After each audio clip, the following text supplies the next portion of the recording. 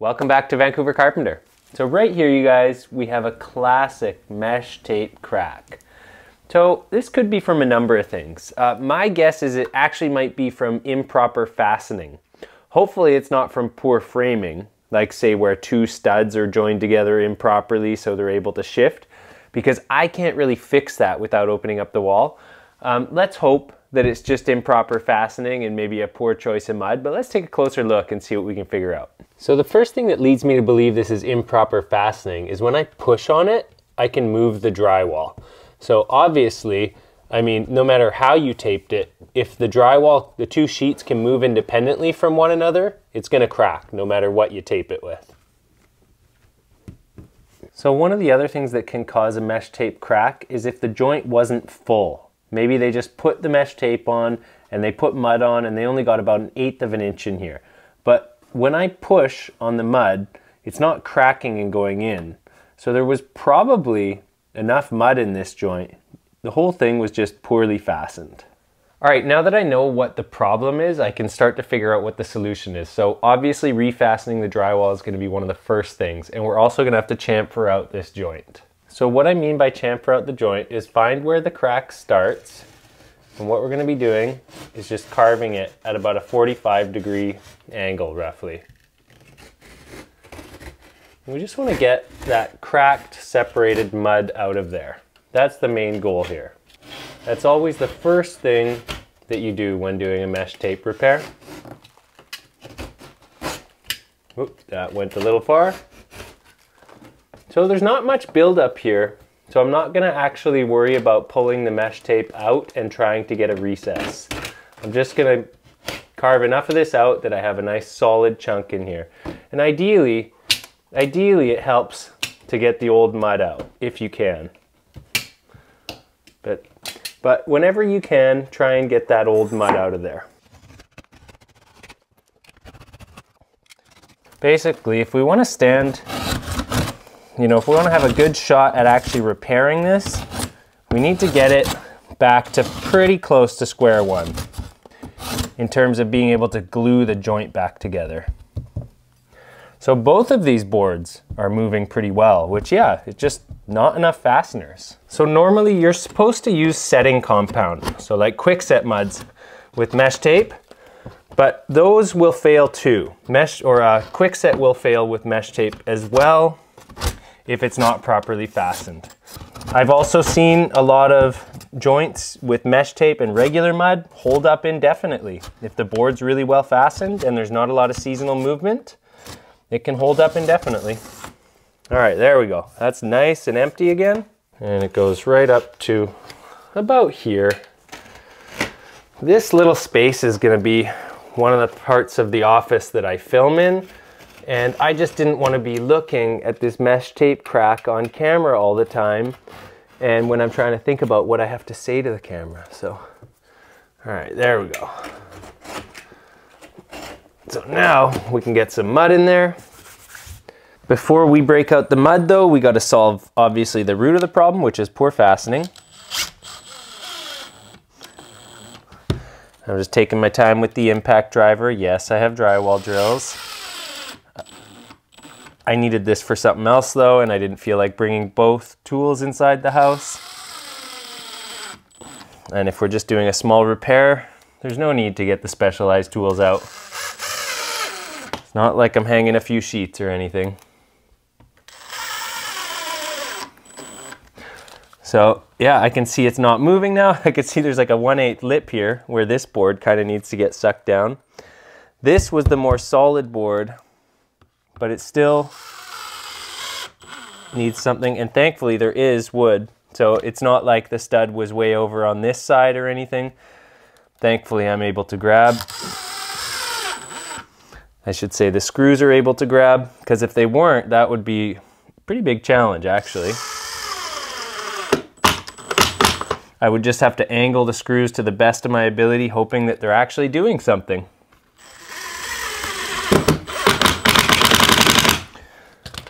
Okay, and you gotta look for blown out spots. Like here we have a nice big blown out spot.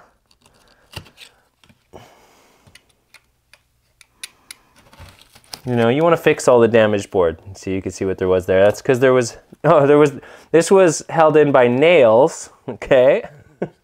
Now I'm gonna have to get something to pound that in a little bit. I don't think that's under the level of the board. That's what happens when you hit the nails too hard. I mean, nails kind of suck anyways, but definitely if you don't know how to install them. Hopefully there's something here. Yeah, a whole lot of air. So we're not gonna fasten this one because there's nothing there.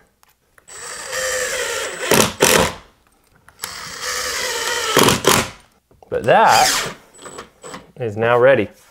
Time to mix up some mud. The next thing you're gonna wanna do is vacuum it out really well so that the new mud can get a nice bond to the edge of the drywall. That way it'll be a nice strong joint. So I just mixed up some 5-minute quick set. This is the Hamilton brand that I love, so I haven't added any glue to it. You'll notice I do that in some of my videos. The adding glue is something I do because some of the locally available products in my area just don't have good adherence, and they've failed me a few times. Adhesion. Okay, so I'm pre-filling right now to really make sure that we get that joint nice and full. After it's full, I'm gonna be doing a bit of a cheat. So normally I would recommend, you know, let this stuff actually set up before installing your tape. But what I'm going to do, unfortunately this is 20-minute mud, so I gotta work pretty quick. But what I'm going to do is I'm going to wait about 5 minutes for the really dry edges of the drywall to suck the moisture out of the mud. And then it'll be firm enough that I can lay some tape down and do the repair. If I do it right now, there's a risk, especially of a bulbous area like this, just kind of falling out and making the tape stick out in that area, which is why I would usually recommend pre-filling and waiting for it to set up and then scraping it down. So in this case, we will just wait for it to pull some of the moisture out. It's now been about 5 minutes, and you can see where I wiped it mostly flat, it's pulled in so much. So that is from the dry edges pulling that moisture in. In the bigger spots, it hasn't shrunk as much, but you can see it's just sucking it right in.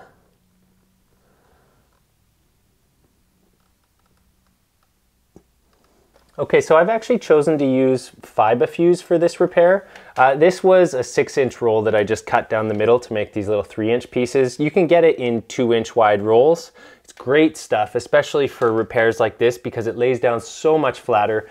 You could do this with paper tape or even with mesh tape. I'm serious, even though mesh tape failed, because we did such a good job refastening it, cleaning it out, and getting that new mud in there, the mesh tape would probably actually hold up, but once bitten, twice shy. So I'm gonna continue on with this stuff because I know it will do the job long term.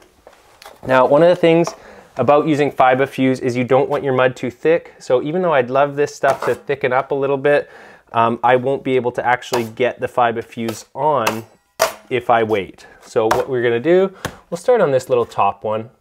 Pretty easy. You want to spread it pretty thin, like no more than 1/8. Otherwise, you're gonna struggle getting the mud out from underneath. So it's pretty straightforward. I'm just wiping in multiple different directions. If you have a brand new taping knife, the sharp square edges can tear this stuff pretty easily. And if you run your knife over it really hard too many times, you can tear this stuff. Then it's gonna fail. So you gotta be careful of that, but that's pretty good right there. Okay, I'm gonna butter this up. Yeah, it's just starting to thicken up, but I'm gonna make sure that I apply the mud really thin. And the beauty with this stuff is, like, if you don't get quite enough mud on the wall, you can still, like, it bleeds through the top a little bit so that you don't get those nasty, unexpected dry spots. But yeah, I'm hustling now. I probably only have maximum 10 minutes before this stuff sets up to an unworkable state.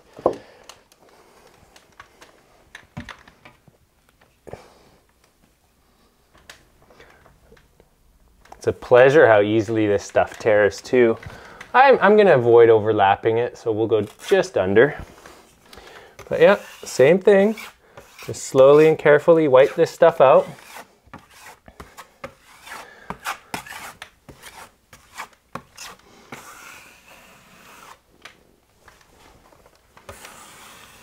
Yeah, I know you guys don't see me use this stuff very often. It's because I just don't really carry it around. I only have it for the large repairs, like plaster repairs and stuff. But it lays so flat. And this 3-inch wide piece is gonna be even easier to hide because it's just like such a big flat piece of tape. Okay, I'm pretty happy with how this is turning out. That spot with the big blowout there isn't bulging. So the great thing, I'm happy with how flat it is. I mean, this wall was not flat to begin with. You can tell by the like quarter inch here. So we're gonna have a huge hump, but it's not worth fixing that, in my opinion, on this job. And now that this is all sitting so nice and flat, I'm really happy with it. Before this mud fully kicks off, I'm actually gonna give this a quick coat just to speed up the process. Not a thick one, just kind of filling in the edges. Yeah, it's literally just setting up right now. When I said 10 minutes, I was wrong. It was about 3 minutes that I had left. So we're not putting much over the top of the tape right now. I'm just building out the edges.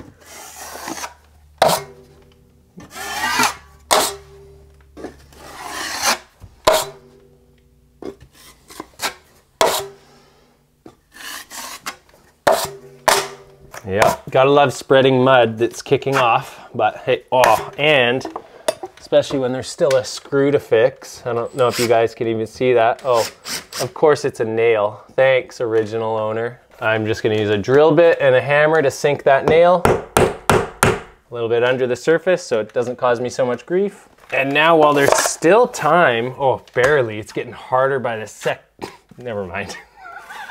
The mud is thickening up by the second. It's starting to sound like a Viagra ad for a second there. Sorry, guys.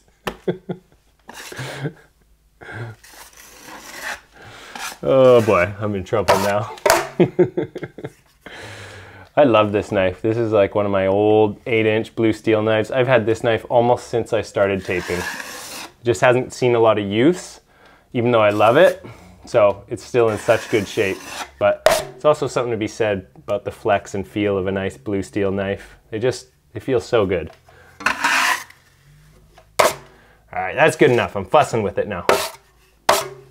Okay, hopefully it's kicked off enough. Yep. All right, now that it is kicked off, we need to really quickly knock down the lap marks. I've already mixed my quick set. So it's, you know, sitting in my pan, ready to put on the wall, but I just need to knock down any little high spots so that we can get this next coat on. But we're pretty far ahead, you know. We skipped both the pre-fill and the, like we got the pre-fill, tape, and first coat kind of all in the same mix. So you can do it once you start to become proficient, but it definitely, you know, takes some skill, right? You gotta know what you're doing and be familiar with the materials you're using. And it is now, yep, ready for, so this is the coat that's really gonna kind of skim it out, and not quite skim. No, we're gonna do another top coat on top of this, believe it or not. But this is the one that's gonna be giving it its defining shape.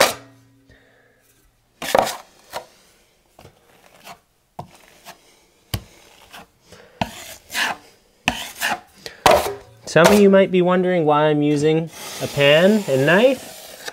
Well, it's just easier. When you're mixing quickset, you use a pan and knife because you mix small batches in the pan. It's easy.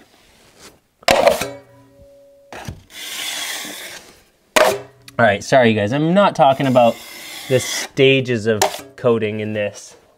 What I mean is I'm not teaching the basics of, like, you know, feather, fill, pass, blah, blah, blah. You know, like, basically, I need to get this on the wall and get it smoothed out before it kicks off.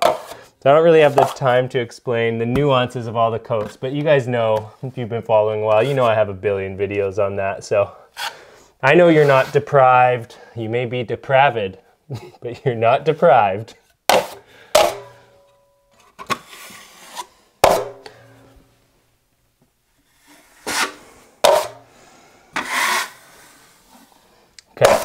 If you're getting something out of this video, feather that like button. I'll check my blade. Yep, we're the right way.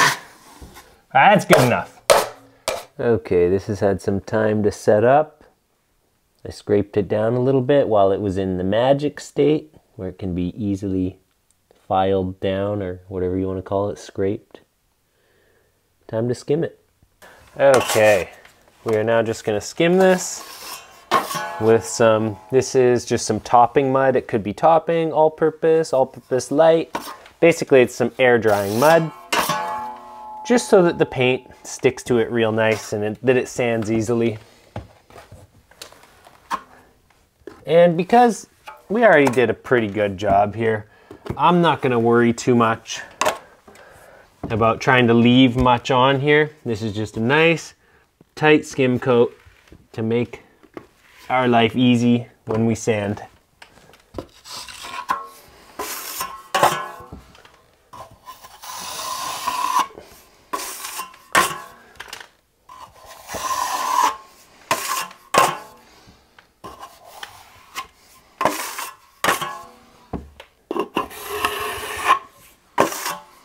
A little bit of crusties, big more crusties. Oh, it's gonna take a little bit more mud on there. It happens. It especially happens when doing quick set work.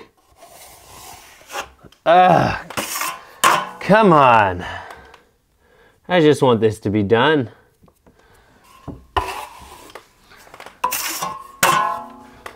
Feather that edge. All right, we are almost there. That looks good enough there. Okay, in case you were wondering if there's some Adidas sponsorship going on in this video, no, that's just the shoebox that I have a bunch of receipts in. Nothing fishy going on here.